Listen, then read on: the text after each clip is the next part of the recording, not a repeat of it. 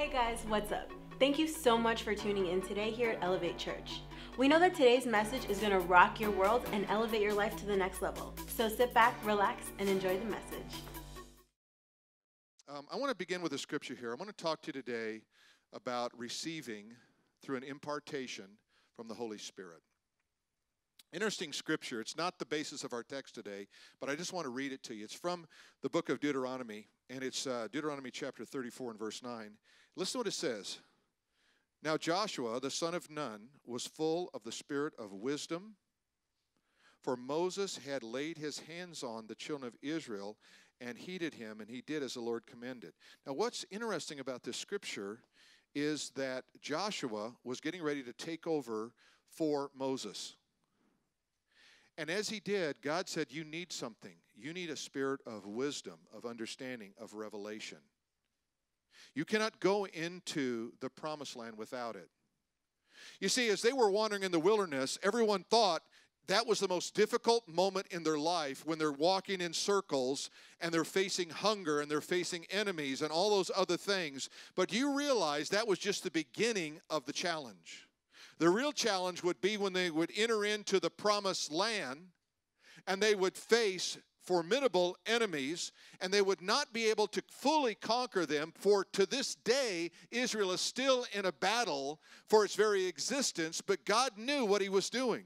You see, God could have taken them out of Egypt and into the promised land. It really was an area that was only about 14 miles in time, in distance, and it would have only taken 5 days to get into the promised land had they gone the direct route. God took them through the wilderness and they wandered for 40 years because you see, first God got them out of Egypt, but then God had to get Egypt out of them. You see, there are things in your life, there's some things about Egypt in you today that prevent God from getting God in you in a fuller and a greater measure. And until the Egypt in you, that is the world, and those things that are alluring you, until those are pressed out of your life, you cannot walk in the fullness of God. You cannot really receive the impartation of the Holy Spirit that God wants to give you. Now, an impartation is something that is released on you. You absorb in the presence of others. Let me give you a couple of examples of how that works. When God wants to give you a spirit of wisdom and understanding, he can do it in three ways, primary ways. Many ways, obviously. God's not limited, but one is impartation. Story. A few years ago, I was pastoring a church, and I was able to make a contact with Jim Caviezel, Pastor of the Christ, Jim Caviezel. And Jim is one of the most intense human beings I've ever met in my entire life. If I took the most intense person I know and multiplied it times 100, that's Jim Caviezel. And he didn't want to stay out for the worship. He wanted to sit in my office, and we sat in the office, and we talked. And his chair was right there. My chair was here. And as we were talking, I had all these thoughts going through my mind. This is the most intense human being I've ever been around in my life. He started talking about prophecy. He loved it because I could relate to that. It's one of my areas of expertise is prophetic future events. And as we talked, he looked at me, and he goes, "You're the only guy on earth that understands this stuff." And I go, "Oh no, I'm like you." And he talked about the passion of the Christ and what it took and all that he went through and how Satan had come to him and attacked him and all these amazing things. And by the time that we were now in the second service and I was sitting there, and again, my chair was just right across from him, and I'm sitting there like this, and I had this thought. I was speaking to the Holy Spirit. You ever speak to the Holy Spirit while someone else is speaking to you? Because your spirit man can do that. So my spirit man was talking to the Holy Spirit, and as he was talking, I said to the Holy Spirit, I said, "This guy is so committed. I don't think I'm as committed to Jesus as this guy is." And as he was talking, I said, "Jim, how did you come to faith in Christ?" And he gave me the most bizarre combination I'd ever heard in my life. From Catherine Coleman and Billy Graham. And I'm thinking, how do you put those two together? And as he's talking, I said, "God, I just don't think I'm that committed." And the Holy Spirit said, "Do you want to be?" You see, unless you want something from God, God's not going to give it. God's not going to let you sit back and, I'm just waiting on the Lord. Yeah, you're going to be waiting in the same situation you've been all along. You know what a waiter is? You ever been to a restaurant and had a waiter? If that waiter never shows up, how big a tip does he get? Right? You're only going to give him a guilty tip. I feel guilty. My wife, I said, this guy's so bad. I'm only giving him 10%. She said, he's probably an only dad and got 4 kids, and he had to walk to work, and and I mean, she's painting this story, and I'm going, next thing I know, just 30%. I love you so much. You poor guy, he's probably got more money than me. But anyway, when you wait on the Lord, it means you're serving. You're active. God, what do you want? What do you want? What do you want? What do you want? What do you want? What do you want, God? I want everything you got. I am so jealous for the presence of God. I want God in my life in everything I do. Amen? I want to see God work. If you're not hungry for God, God's not going to give you. He's not going to feed you. He doesn't feed the full. He feeds the hungry. Amen? And he said, do you want to be? And I said, I do.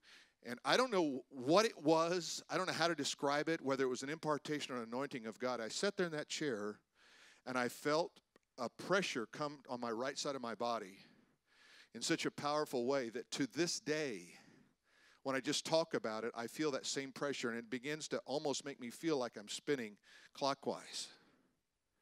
What I didn't realize what God was doing there, God was moving me out of that church to start a church. But God had to do something in me before he could do something through me. God today wants to do something in you so he can do something through you. Amen? That's why we're here today. We're here to have an impartation. Sometimes that spirit of wisdom and understanding and revelation comes from just a process. You walk with God faithfully, and you're sitting there and you're reading your scriptures, and you're seeking out God, and God begins through a process, and all of a sudden you realize, wow, I've come to a spirit of wisdom and understanding and revelation. And then also a third way that I found is in the presence of God. When you enter into the presence of God, there's something that happens. The word in the Hebrew for the word presence is the same word for glory. It's a similar root word. And what it literally means is something that's weighty.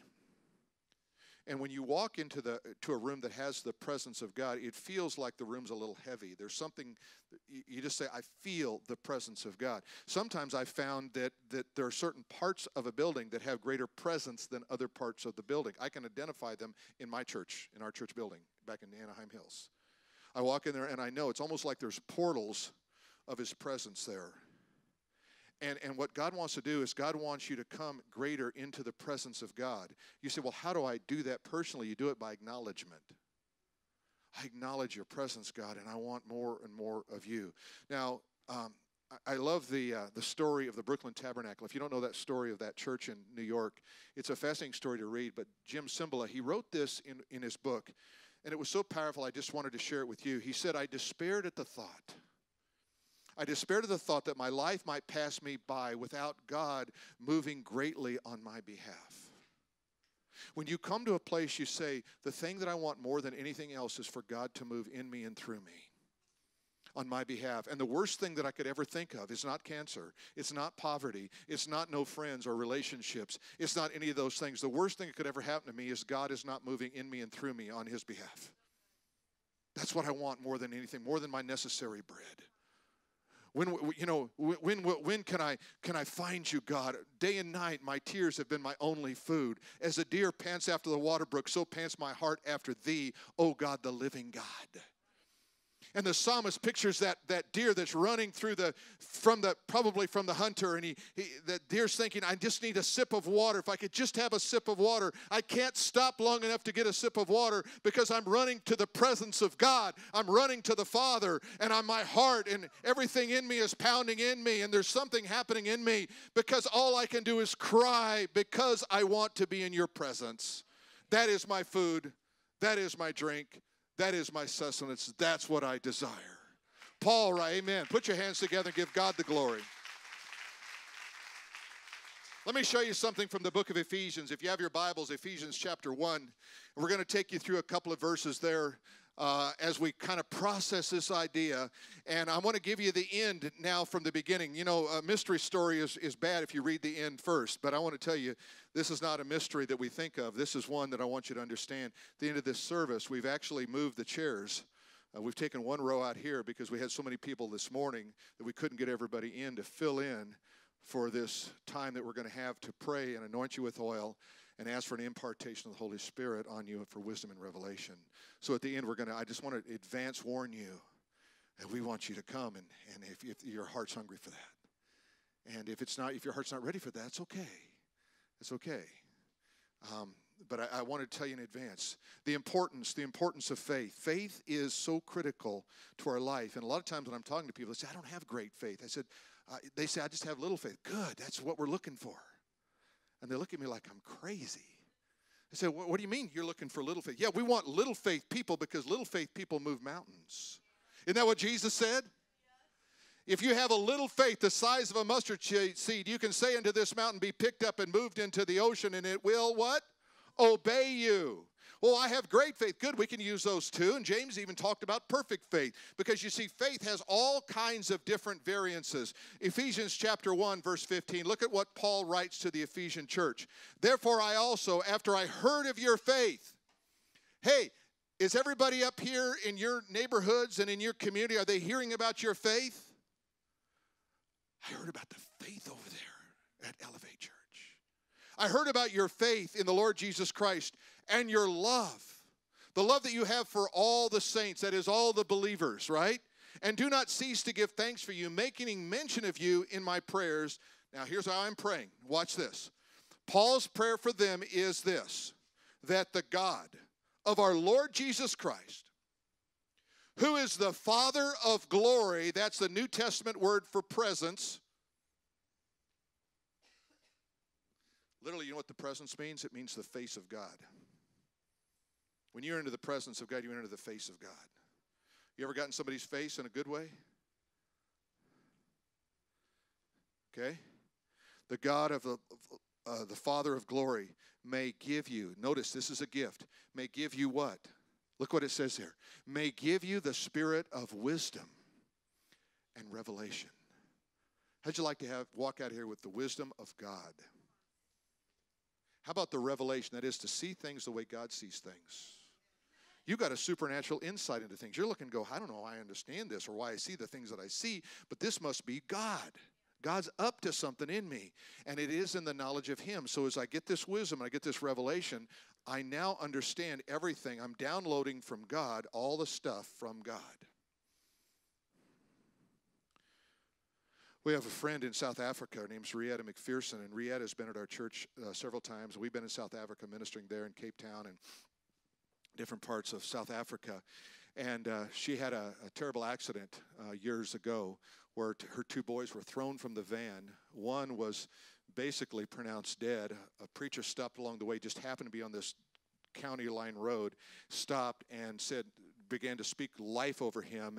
And long story is he spent probably well over a year in a coma, and God was just working in him. But when he woke up, this was interesting, he really doesn't walk very well. He's blind in one eye, and all he could do was write. He started to write in very kind of, but the interesting thing that happened while he was in heaven, out of touch with humanity, God downloaded the entire Bible to him. He woke up as a 10-year-old boy with the entire Bible memorized.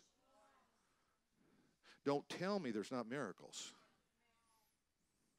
Spirit of wisdom, revelation. God can download anything He wants into you, but you may not want it. Because once you get it, you're responsible for it. Are you really responsible enough for what God wants to give you? See, we've got a 6-year-old granddaughter. If I said, here's a new car and here's the keys, I'm giving it to her because I can, but she's not mature enough to be responsible with it. So some things God's not going to give you the keys to until you get responsible enough to carry it faithfully and not hurt other people with it. Hello? The more you talk to me, the better the preaching gets. Less talking, it goes straight downhill. Then all I can do is just preach longer. I have no choice. Amen? Okay, now watch this. You were designed by God to hear and recognize the voice of God. My sheep hear my voice, and they what? They follow me. How am I going to follow Him if I don't hear His voice? I'm listening to my voice. My voice doesn't work very well when it comes to following after God. So you were designed by God. You have the capacity given by God to hear and recognize the voice. You say, well, how do I know it's his voice? You will know his voice because if you're his sheep, you will know what he sounds like. Let me give an example. If you ever feel like the voice inside of you is nagging, hurry up, you got to do this, you got to do this. That's the voice of Satan. God never nags. He speaks with a still small voice and says, I've got this. Can you say that? I've got this? I got this. Okay, now watch this. The problem is that we strive in the natural realm to hear his voice, and that silences the voice of God. So what you have to do is you say, well, have you ever said, I just got to hear from you. God, will you speak to me? God, I'm so desperate, and you're crying. No, God doesn't respond to those moments. Then you leave that moment and you say, I guess God's not speaking. And you get in your car, you're driving down the road, you got some praise music on, and next thing you know, God's speaking to you. You go, what happened? Because your spirit man was then open. And what you're doing is when you were trying to hear in the natural man in your mind, you were closing off the spirit man and he couldn't respond. So striving silences the voice of God. You see, what revelation does, it opens up new realms of faith in your life. Do you know that faith have realms? It's not just little faith, great faith, perfect faith. No, there are realms of faith where you begin to enter into. There's some people that have such great faith, and you don't even know, where did that come from? And it's just so natural. And what I found about faith is if I don't push myself into the uncomfortable, I never enter into the next realm. If your faith is comfortable, then you're not operating in faith, you're operating in your confidence. I know when I'm operating in faith because right after I announce what God is going to do, I feel like I made a big mistake. I say, God's going to do this, and I'm going, why did I say that? Now everybody's going to ask me. They're going to come and go, hey, how's God working? I go, well, and I see them coming. I'm running. No, you want to get on the edge of disaster. If God doesn't come through, then you look like a fool. That's faith. That's faith. You ever spoken on stage? One of the things about speaking on stage, if you feel comfortable up here, you're boring. Right? When I see a couple of you nodding out, I just got to go, hey, I got to get something going here. Right? Because you have to overact to look normal on stage. Opera singer of ours told us that, and I said, what's a great performance? It's when somebody claps, when somebody laughs, and when somebody cries. If you can get 2 out of the 3, you've got a great performance. And I said, well, how do you get that? He said, you have to act so uncomfortable on stage that you look normal to everybody else. God wants you to act so uncomfortable in the area of faith that he comes through.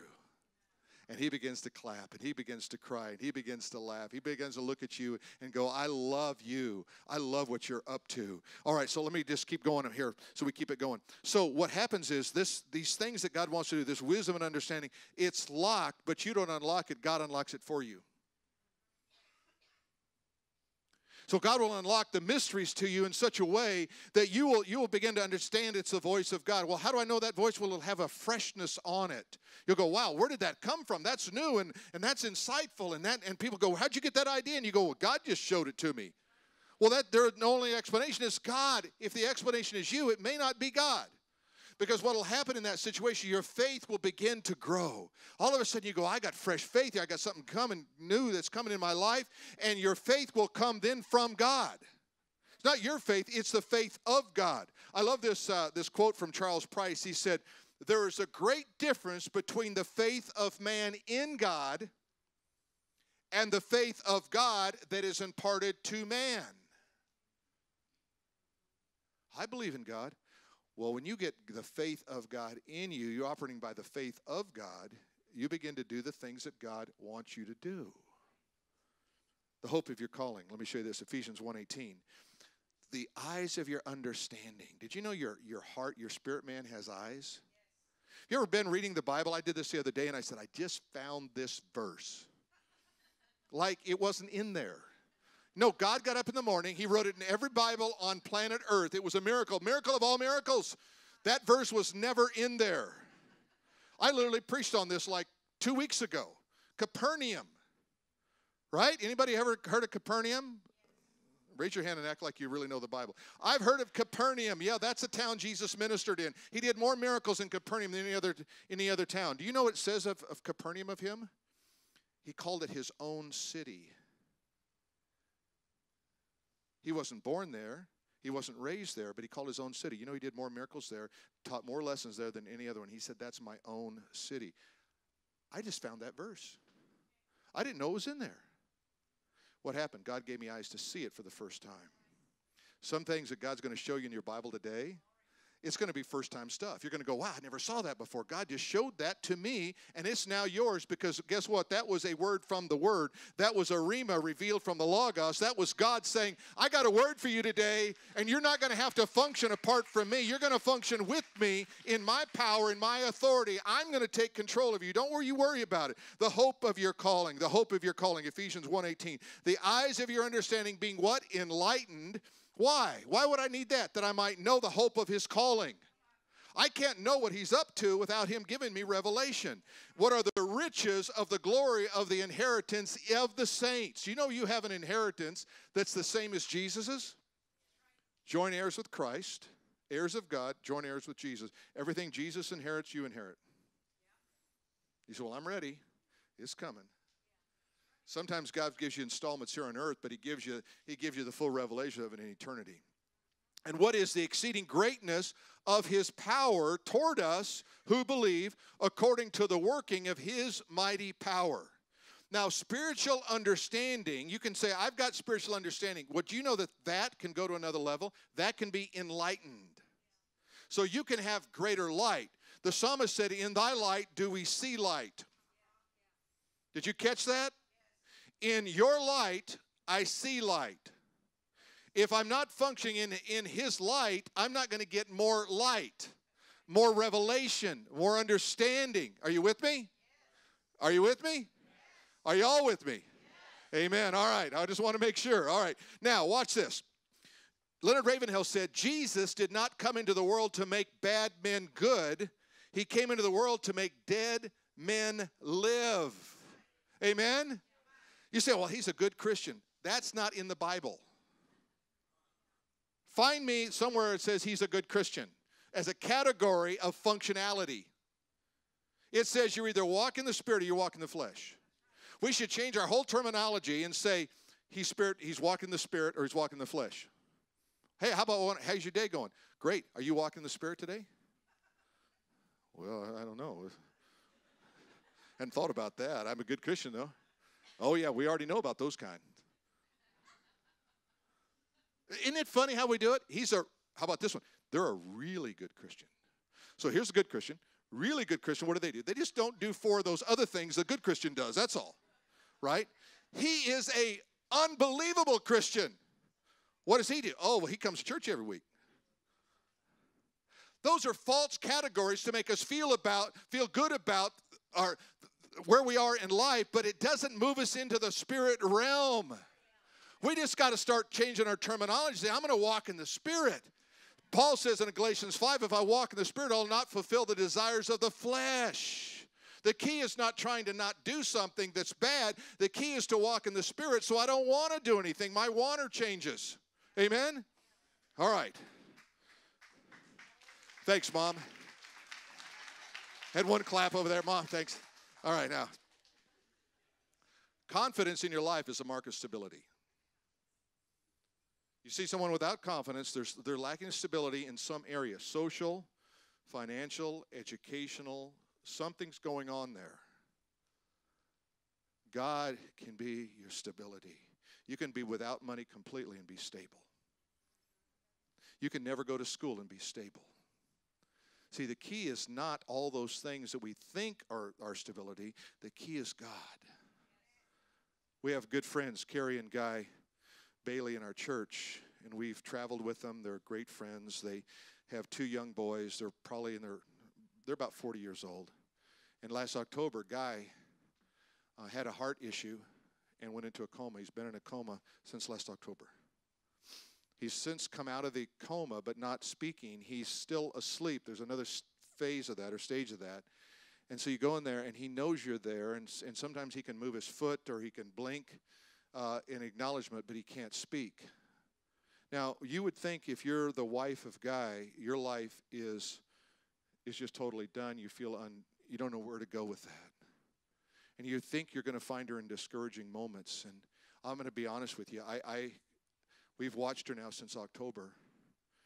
And I have never in my life, I think the greatest miracle is Carrie. And the way that she responds with positive faith and grace and expectation. And the only explanation I have is God. And we spend our life sometimes complaining about the little things instead of realizing what's going on in the big things in our world. I can't explain that except that stability, her confidence is in Almighty God. You see, power and faith are inseparable. You can't have faith and not have power to overcome your situation. If you're being overcome by your situation, don't worry about trying to fix your situation. Worry about your power source. Am I getting enough power to supply the problem that I'm facing in my daily life? Because there's where the problem comes in. You see, the right hand of God is something pretty amazing. The Bible says that Jesus was raised from the dead and seated at the right hand of the Father. The psalmist said, at the right hand of the Father are joys forevermore. Jesus said, I don't give you the joy of this world. I give you my joy, that my joy may be in you, that your joy may be full. If you don't have joy, then you don't have God living his fullness in you. Blame yourself. Don't blame God. Don't blame your circumstances. Don't blame your friends or your spouse. Blame you. Because he said, you have all my joy. Why don't you just take it? It's kind of like he looked at the disciples and said, hey, guys, I'm struggling here. We've been traveling together. We've been camping and doing all kinds of cool stuff together, the 12 of us. And up until now, you've asked nothing in my name. You've seen me do miracles, but up until now, you've asked nothing in my name. You've been with me almost a year, and you've asked nothing in my name. Don't you want to see me do something? Why don't you ask for something significant and big enough to get my attention? I think we are boring God with the littleness of what we ask. Ain't no angel's going to show up in that situation. They're not needed. Ask that your joy might be made full. There it is again. That your joy might be made full. When you ask, the fullness of joy comes in you. The fullness of joy is Jesus. When I don't have the fullness of Jesus, I don't have joy. I don't operate in that realm whatsoever. Now, that clock up there is wrong. It says I'm out of time. So now, the rest of the sermon, I'm going to speak at 180 words a minute. Okay, here we go. Ephesians 1:20, which he worked in Christ when he raised him from the dead, seated him at the right hand of the Father in heavenly places, above all principality, power, might, and dominion, every name that is named in this age and the age to come. What did he do for Jesus? He raised him from the dead. He seated him in heavenly places. He gave him dominion and authority over all. Guess what it says in Ephesians 2:4? And you also he's raised up, seated in heavenly places. Guess what? He's given you power, authority, and dominion. You have all those things. You have all that. Leonard Ravenhill said, we spend our life, many of us are hunting mice when lions are devouring the land. You ever been around? I've done this, so I'm not going to say if you've ever been around. I have done this. Complained about the littlest things. I walked away from a situation just the other day, and I said, did you see that guy? He had a big stain right here on his shirt. He might like it. My wife didn't say anything. I got home. I had a bigger stain on mine.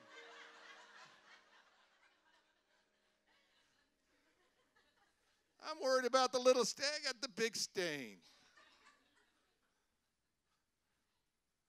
Here's what I'm going to ask you to do. This is where we're going to transition to this last part of what we're doing, and that is, would y'all just stand with me? By the way, I love being here. You guys are great. It's my first time to speak here. I was here with Tammy when she spoke, and just grew to love your church, love your pastor and his family, and just consider it an honor and a privilege to be here with you today. But here's what we want to do. We want to impart to you, as we talked about early, that sometimes an impartation literally comes from me putting my hand on someone, and that wisdom, that understanding for me is transferred. Sometimes it's a process.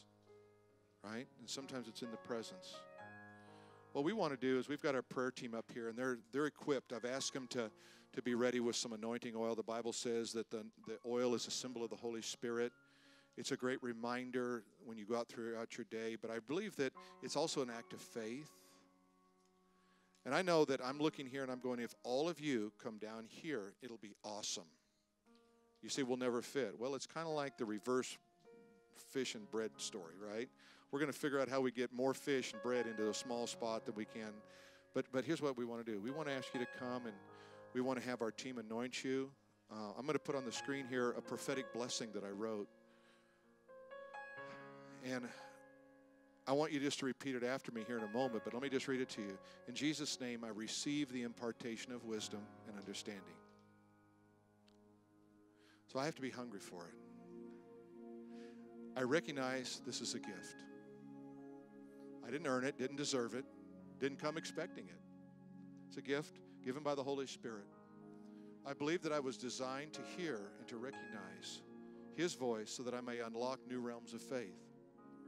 This impartation of wisdom and understanding will silence the enemy, position me to reach new levels of spiritual power and authority, and I receive this in Jesus' name. So here's how this is going to work this morning. We're going to ask you, as the musicians and the singers sing, that you're just going to come here at the front. You don't have to linger long, but they're going to anoint you with oil, and then we're going to turn our eyes to these screens. And I'm going to say this. You're going to repeat it after me. And remember, it's your faith, not mine. I just wrote the words, but it's your heart that has to respond. Amen? So let's just take a minute. Just come forward now, and just all of you. I mean, I just say everybody ought to come, but you let the Lord lead you. Just come up here, and we're going to pray for you, and then we're going to have this prophetic blessing over you.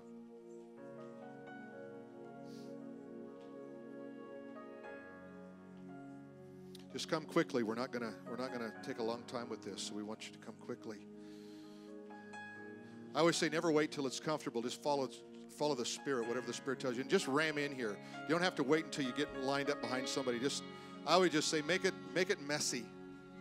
Holy Spirit's really kind of messy sometimes when He starts moving in our midst. Hey, all you guys that are bottlenecking over there, just ram in here. Just come in here. We love you guys so much. Thank you, guys. And prayer team, just go through and just kind of, amen, amen, amen, and amen.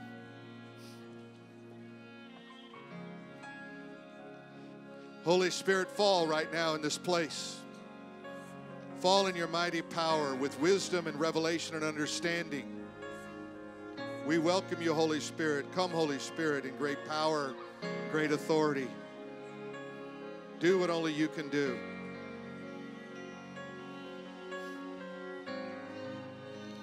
If you'll turn your eyes to the screen, I want you just to say this with me, and you can just keep moving up here and just receive this anointing of oil. Repeat after me. In Jesus' name, I receive the impartation of wisdom and understanding. I recognize that this is a gift given by the Holy Spirit. I believe that I was designed to hear and recognize His voice so that I may unlock new realms of faith. This impartation of wisdom and understanding will silence the enemy and position me to reach new levels of spiritual power and authority. I receive this in Jesus' name. If today's message impacted you in any way and you want to help us spread the gospel with a financial gift, text the number below, and we know that someone's life will be changed the same way that yours was today.